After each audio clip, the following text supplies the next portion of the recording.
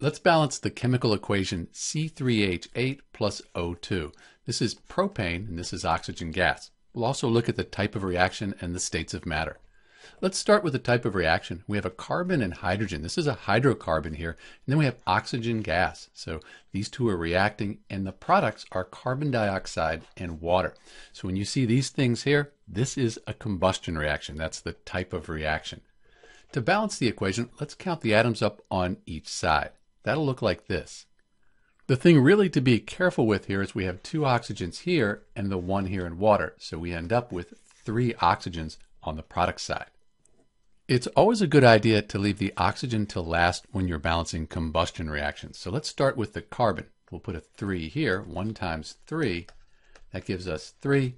We need to update the oxygens.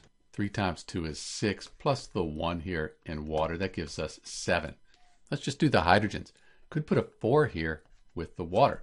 2 times 4, that'll give us 8, but we need to update the oxygens again. Now we have 3 times 2, that's 6, plus 4 times 1, that gives us a total of 10.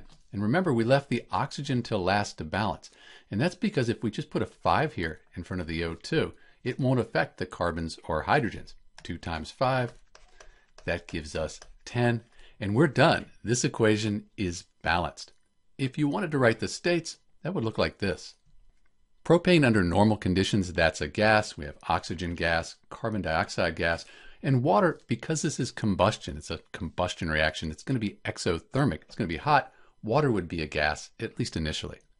This is Dr. B with the balanced equation and type of reaction for C3H8 plus O2, propane plus oxygen gas. Thanks for watching.